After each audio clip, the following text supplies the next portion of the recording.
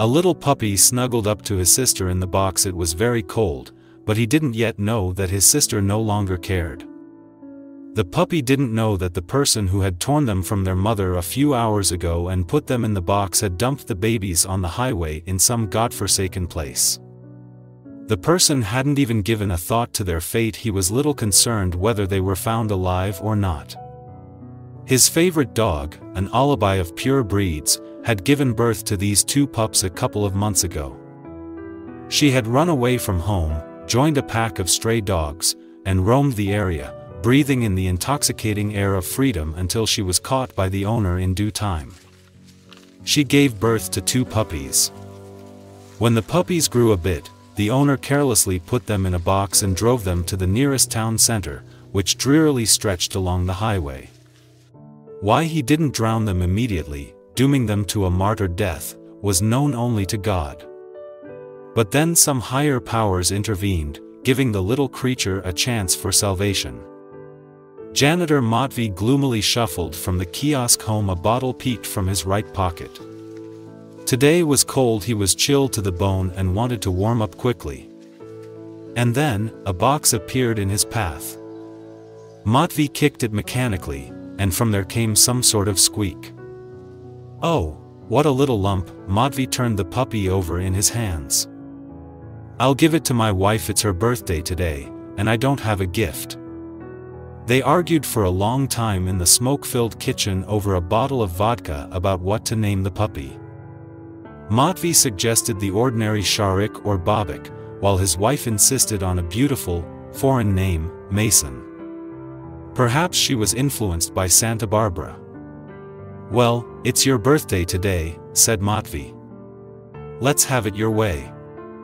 So the puppy became Mason, although it didn't bring him happiness.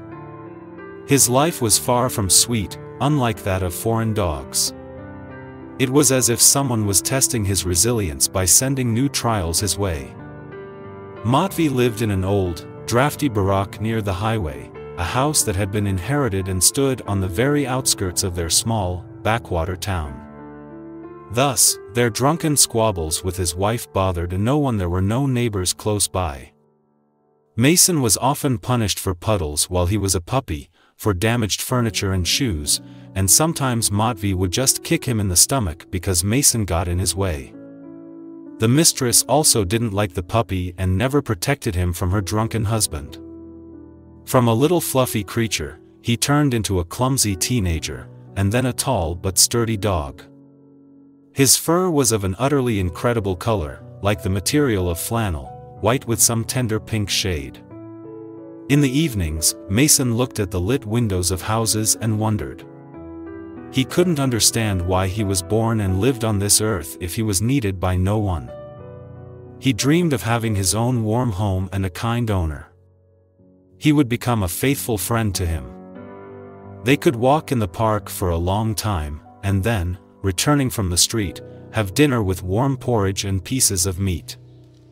Mason thought so, lying on the cold floor of an unheated stove and an empty bowl.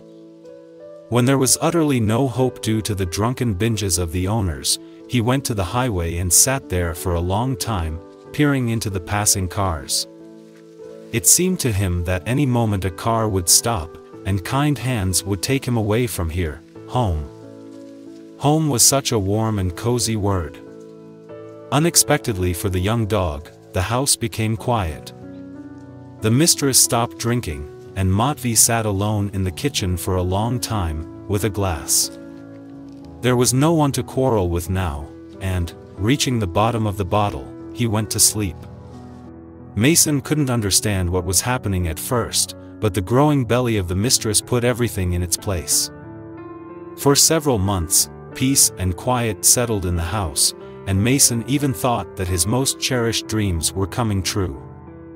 But the dog's happiness didn't last long. A baby wrapped in a flannel blanket was brought into the house with the mistress. The pink bundle smelled delicious. Mason even wanted to lick it. He immediately loved the little human. But why did they need a child? What would they do with him?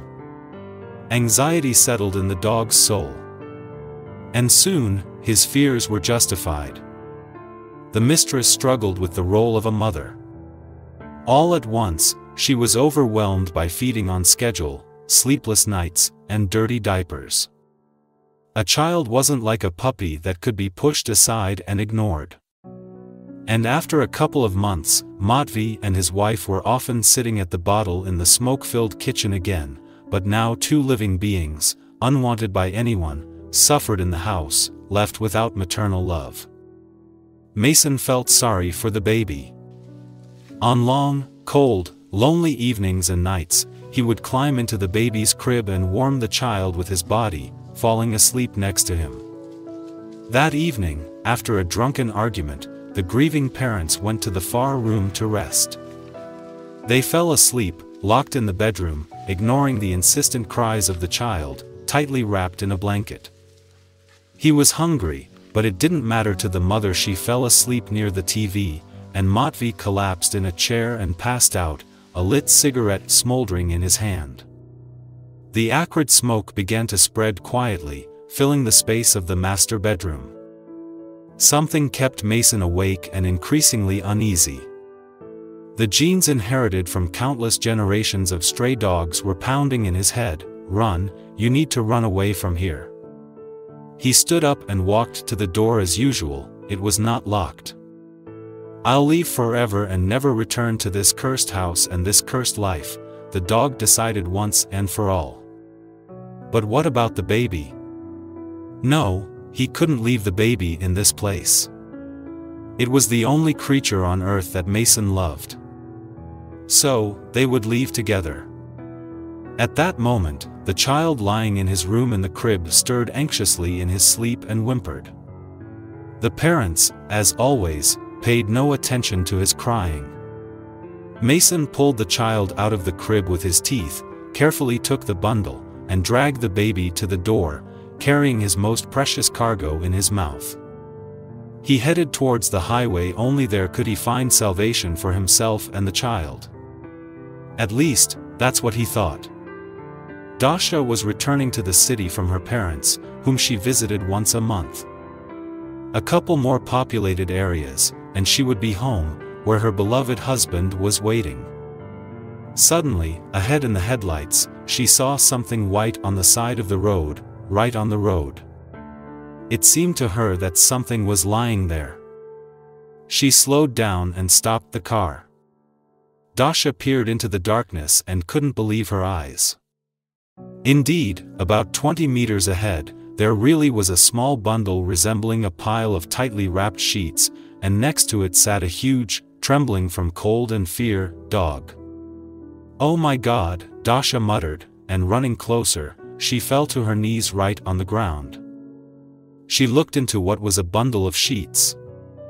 She saw a little wrinkled face of a baby trying to cry. "Oh my God, it's an infant," the girl whispered. "How did he end up here?" But such twists of fate were not new to her. The girl worked in juvenile services and had seen all sorts of things. She grabbed the baby in her arms and rushed to the car. She needed to get to the city as quickly as possible to help the baby. Dasha had driven a few hundred meters when she suddenly remembered the dog. The dog, she thought. Slowly, the dog walked along the roadside towards the city, away from his former life. Suddenly, the car with the baby reversed and stopped next to Mason. The door flung open. The dog, at first, didn't even realize he was being invited to sit in the back seat. Dasha got out of the car, approached Mason, and her kind, warm hands gently patted him on the ear. "Come on, let's go home quickly," she said. Mason heard that cherished word. Home. How long he had dreamed of hearing it. The car sped along the highway, faster and faster. Mason pressed his body against the sleeping baby and fell asleep to the quiet rustling of the wheels. Everything was as in his dreams. He dreamed of a home, the kind eyes of a girl, warm hands, sparkling eyes, and a bowl of warm porridge with meat. He and the baby were going home, and Dasha thought about how she would definitely adopt this foundling. It wasn't for nothing that he had met her on the road. Did you like the story? Like and subscribe to the channel. There's still a lot of interesting things ahead. All the best.